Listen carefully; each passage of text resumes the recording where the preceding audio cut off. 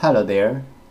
This video we are going to talk about Seagate Backup Plus Slim Portable Hard Drive Repair and Data Recovery. Inside of a Seagate Backup Plus Slim Portable Drive is a Samsung 2.5 inches hard drive and a SATA to USB adapter. Seagate Backup Plus Slim Portable drive problems can be categorized into three. Problem 1. SATA to USB adapter damage. Problem 2. Hard drive PCB board damage. Problem 3. Hard drive disk assembly damage. Problem 1. SATA to USB adapter damaged. Solutions. 1. Fix the adapter directly. 2. Connect the hard drive to another SATA to USB adapter or external enclosure or another computer. Hard drive PCB board damage. If the hard drive PCB board is damaged, we have the two following options. 1. Fix the PCB board directly. 2. Swap the PCB board. For the most cases, swapping the PCB board is much more easier than fixing the PCB board. Method 1. Clean the contacts. Clean the contacts on the PCB board and also on the hard drive can fix the problem caused by the poor connection between the PCB board and the hard drive. This picture shows the basic components on the PCB board and their functions. The most vulnerable parts on the PCB board are USB port, USB IC, and motor IC. Fixing hard drive PCB board method 3. PCB board swap. PCB board swapping including two steps. 1. Find the correct donor PCB board. 2. PCB board firmware transfer. PCB board swap step 1. Take the hard drive out from the enclosure, find out the brand name of the hard drive and the model number of the hard drive. Locate the PCB board number. Different brand name, different model number, different PCB board. The PCB board number and the location are different. If you have difficulty to find out the PCB board number of your hard drive, you may go to hdd-parts.com, input the hard drive model number and some information on the PCB board to find out a similar hard drive and a similar PCB board number as a reference so you can eventually find out your PCB board number. After knowing the hard drive model number and the PCB board number, you may use them as a reference to search for the correct donor board. We found the correct donor PCB board for the hard drive, but this is only the first step. The next step is we have to do the PCB board firmware transfer to make the donor board work on the original hard drive. PCB board swap step 2. PCB board firmware transfer. PCB board firmware. PCB board firmware is the information data on the PCB board. It may be in the memory chip or in the main chip on the PCB board. For this model hard drive, we have to do the PCB board firmware transfer first, then we swap the PCB board. Otherwise, the new board will not work on the original hard drive. Why do we have to do the PCB board firmware transfer? Because for this model hard drive, one PCB board includes two parts, hardware and firmware. The PCB board firmware includes hard drive's unique configuration data. The hard drive needs this unique configuration data to work, so we have to transfer this unique configuration data from the original board to the donor board. Then the donor board can work on the original hard drive. Regarding the hard drive PCB board firmware transfer, we have three things to mention.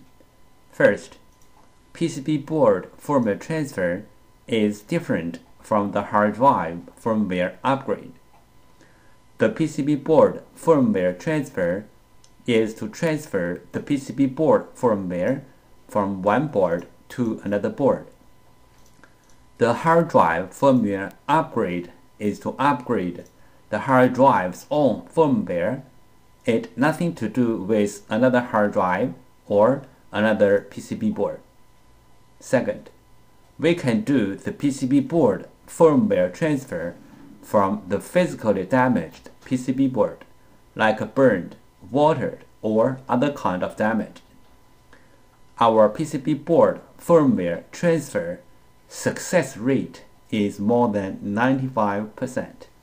Third, we do the PCB board firmware transfer for our clients for free.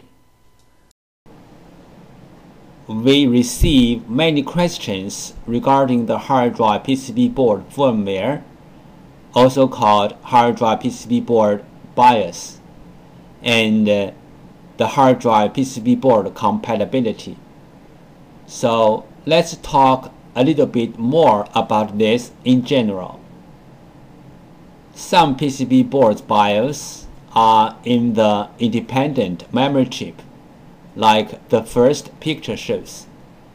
Some PCB boards BIOS are integrated into the main IC, like the second picture shows. Most of the modern hard drive PCB boards need to do the BIOS transfer before swapping the PCB board. Even the donor boards are identical with the original boards in hardware. We have to transfer the BIOS from the original board to the donor board. Then the donor board can work on the original hard drive. The third picture shows some of these PCB boards. But there are some hard drive PCB boards do not need the BIOS transfer. As long as the donor boards are identical with the original boards, you can swap the boards directly. The fourth picture shows some of these kind of boards. If you have any questions, such as how to find a donor board, if your board needs to do the BIOS transfer, where is the BIOS of your PCB board, how to swap your PCB board, please go to www.hdd-parts.com to check it out, or you may take pictures of your hard drive and the PCB board and email to us. We will give you the correct answer. This picture illustrated the procedure of fixing a hard drive PCB board. First, the clients send in their PCB board. 2. We fix the PCB board. 3. We ship back the PCB board to the clients. Overheat is a common problem of hard drive PCB boards. Solutions: 1. Cool down the hard drive by fan or other cooling devices. 2. Replace or fix the PCB board. This picture shows the two main contributors to the overheat. This picture shows how to use a fan to cool down the hard drive. This picture shows how to use a hard drive heatsink to cool down a hard drive. This picture shows how to cool down the overheat chip. First, locate the overheat chip. Second, put the heatsink pad on the top of the overheat chip. Third, put the heatsink onto the pad and press firmly. Note: this method only works on the PCB boards whose components are facing out. Clean room operation. Common disk assembly physical problems: disk head damage, disk damage, spindle damage, motor damage, dust contamination. Dust contamination could be caused by broken seal or opening the hard drive in an unclean environment, like office, computer workshop. Opening the hard drive in an unclean environment could make the data recovery work even more difficult. There are some simple ways to recover data from a hard drive. One of them is try to read the hard drive by different devices, like different external hard drive adapters, computers, or enclosures.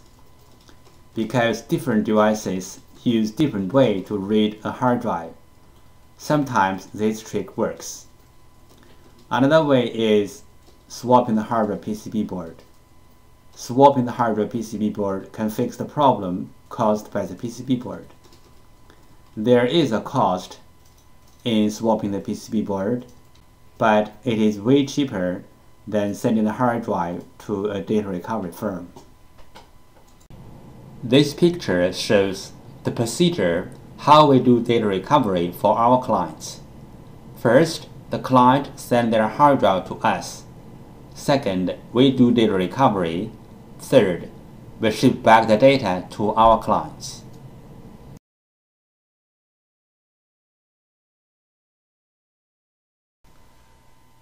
Thank you so much for taking your precious time to watch my video.